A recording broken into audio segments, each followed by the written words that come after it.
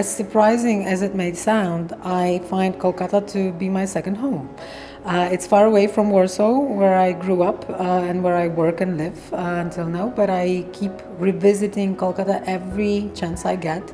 It's been 3 years since I've been here last time because of the pandemic, but that was the longest break I took. Since 2003, I have been coming back.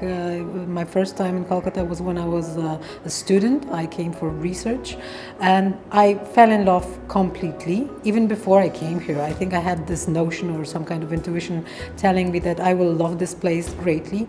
Maybe because I'm a bit sentimental and I really do admire how Kolkata lasts. It really is an enduring force that I find in this city.